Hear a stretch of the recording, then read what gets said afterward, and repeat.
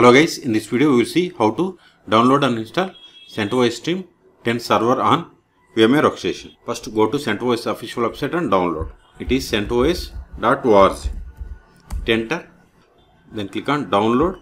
See here we have the version number 9 and 10. So click on this ISOs. Wait a moment. See, download started. Go to download. See here its size is about 7.6 gigabytes. I am cancelling this one because I have already downloaded. In your case, wait until download completes. Once download is completed, then open VMware Workstation. Then click on create a new virtual machine. Then click on next. Then select the installer disk image file, that is ISO. Then click on browse. Then go to the where that downloaded CentOS Stream is there. See, I have copied that CentOS Stream ISO here. Okay, select it. Then click on next. Now provide the name.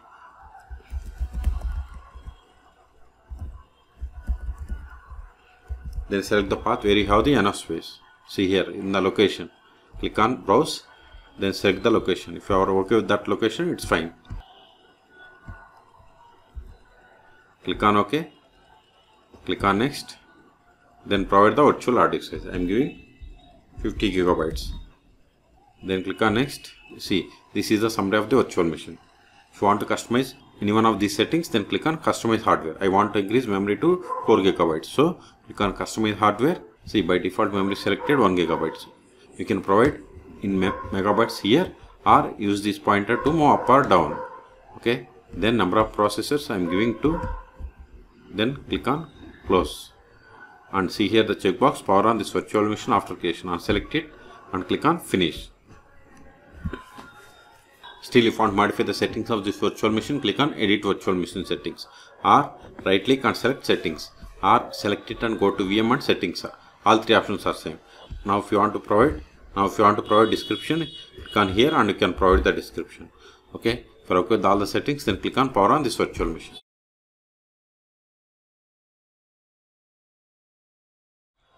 Now use up and down arrows and select the first one, that is install CentOS Stream 10. And hit enter.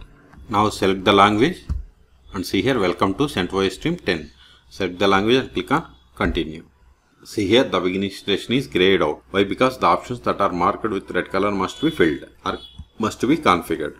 Also see here, please complete the items that are marked with this warning icon before continuing to next step.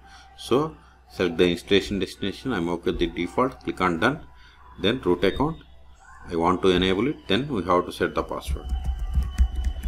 Then confirm the same. Then select the checkbox, that is allow root SSH login with password. Then click on done. See, once you selected these two options, we are able to click on begin installation. But click on user creation, then create user. And see here the checkbox add administrative privileges to this user account. Then provide the password for this user. Confirm the same. Click on done. In this video, we are going to only install server edition. If we click on begin installation, this will be the server GUI. But I want only server edition, so click on software selection. See here we have the options like the base environment. See here we have the options server with GUI, server, minimal install, workstation, custom operating system, virtualization host. In this video, I want to install only server. So select server. Then we have to select these additional softwares. Whatever you want, you can select.